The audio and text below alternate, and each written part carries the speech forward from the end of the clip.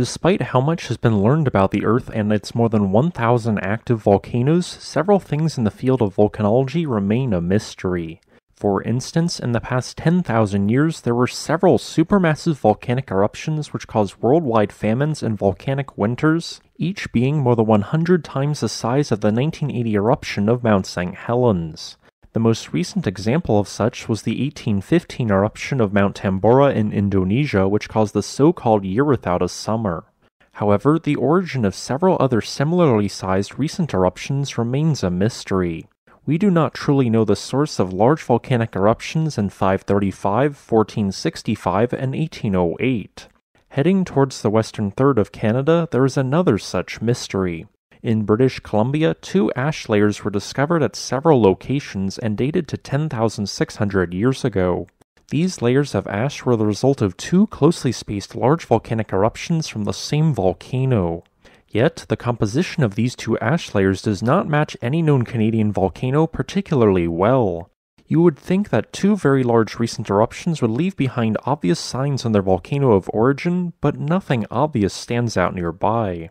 So, which volcano created these 2 mysterious eruptions which would have been similar in size to the 1990 eruption of Mount Redoubt in Alaska? The aforementioned sets of ash are referred to as the Finlay tephras. They are found at several locations in far northern British Columbia where they are spread across an area of at least 17,000 square kilometers. This section of Canada contains the most numerous and most active volcanoes in the country. Here, the crust is slowly spreading apart to the east and west, allowing for magma to travel upwards through the crust and erupt onto the surface. This has created 6 separate volcanoes which are close enough to be the sources of this ash. With this being said, only half of these volcanoes have been extensively studied and had their young eruptions dated. Thus, potential young volcanic eruption sites have yet to be identified. With this being said, 2 of these young volcanoes can be immediately disregarded. Despite being the most active volcanic field in the country, the Iskut-Unuk river cones does not produce highly explosive non-cinder cone forming eruptions. Thus, it cannot be the volcano of origin. The second volcano, known as Hoodoo Mountain, seems at first like a close match, but cannot be the source of the ash as it was located beneath a thick glacier at the time of the eruption.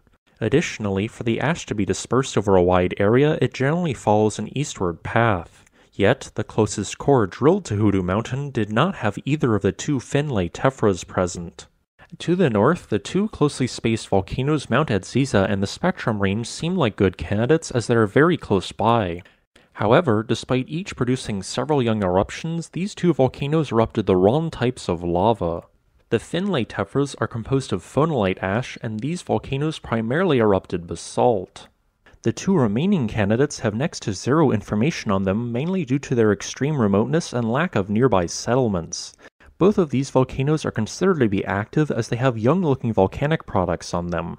However, the Heart Peaks volcano also does not erupt phonolite. Thus, by process of elimination, it seems reasonable that the Finlay tephras originated from the largest still active volcano in Canada, Level Mountain. Not only does this volcano erupt phonolite, but it is still geothermally active as it still contains actively bubbling mud pots. The exact site of origin of these 2 eruptions on this volcano is unknown, but will likely be uncovered through future more extensive studies. Both of these ancient eruptions were highly explosive, rating the volcanic explosivity index as a 3 or 4. Thus, Level Mountain is a much more active volcano than we initially suspected. I hope that you enjoyed this video. If you'd like to request a specific topic, please leave a comment below. Additionally, if you would like to support this channel, consider becoming a patron on Patreon.